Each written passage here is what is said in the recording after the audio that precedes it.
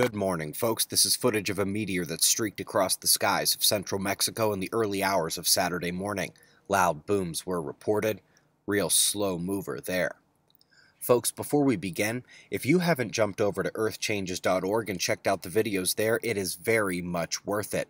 Without first telling me, two professors in the eastern U.S. did some math on some of the correlations implied in the video, the sun and storms. It's the last one in the first column over at Earth Changes.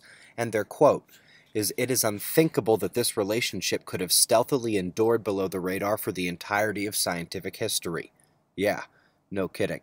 They can publish if they want, and I'm sure all observers wish them well and success in doing so, but as for the rest of us, we've got little time for matters outside of keeping our eyes open and firmly planted where they need to be.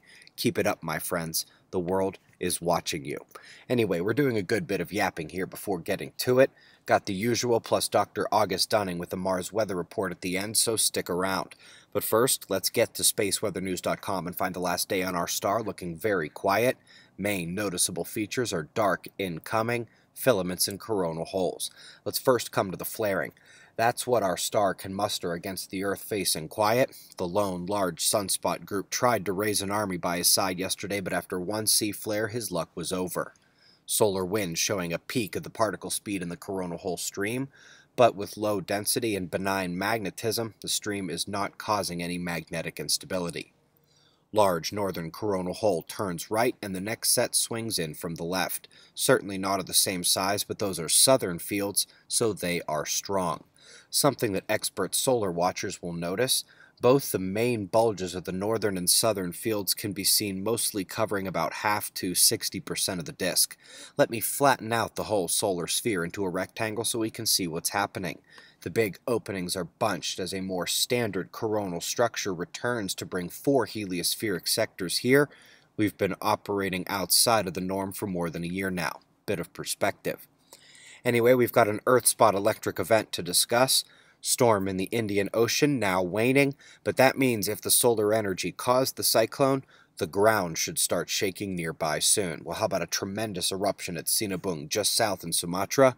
There are confirmed casualties from this event, directly south of the dissipation zone of the storm. We also saw the largest quakes of the last day strike this general part of the world. However, they were not the most interesting. That title goes north of Severnaya to a North Pole quake. Folks, the bad weather should be returning to the United States tonight. It's going to be flood threats at the northwest side of that system, but severe threats up and down the central convergence you see there. Across the pond, there is one system at the western coastlines driving moisture on shore, and you'll see another one coming in right behind it. There are a couple systems affecting Australia and New Zealand. These may move a bit faster actually, so you folks are on local forecast watch. And last but not least, boy, that's a fun-looking storm staring down Chile, isn't it? It has almost stopped in its tracks, and that western system's kind of catching up to him. Folks, we had our podcast post yesterday for members at suspiciousobservers.org. If you haven't checked out earthchanges.org, please do so. You can also get the electronic copy of our book for only $5 at the link on that page.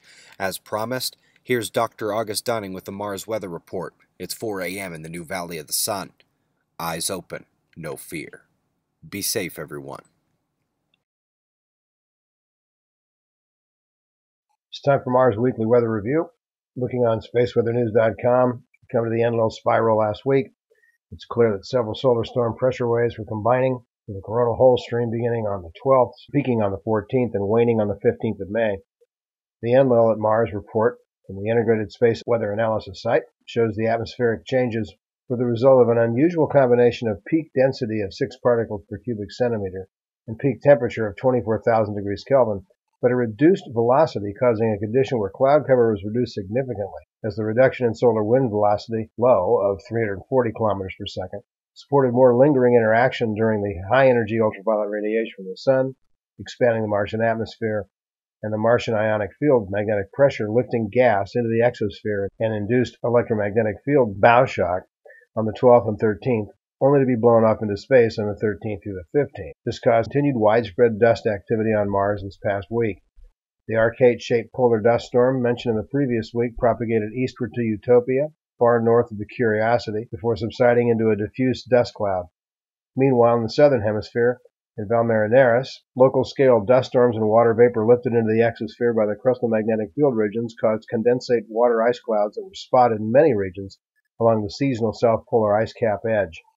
The lower latitudes also experienced some dust storms as dust activity in the Hellas pushed northward into Tyrrhena. The floors of Valmaraneris were obscured by dust due to lifting near northern Ionia Salis. In the equatorial regions, orographic water ice clouds were spotted over Syrtis Major that were reduced during the solar storm impacts, as were the storm cover over Elysium and the large Tharsis Shield volcanoes. The rovers Opportunity and Endeavour Crater and Curiosity and Gale Crater experienced storm-free skies throughout the week. Global temperatures in the mid-latitudes will be in the middle 40s during the day and minus 105 at night, and minus 120 at the South Pole. Mars is an analog for the way solar wind will react with our atmosphere as the magnetic field reduces in strength over the next 50 years. Enjoy this interglacial while you can. It won't last. Better buy an Arctic parka.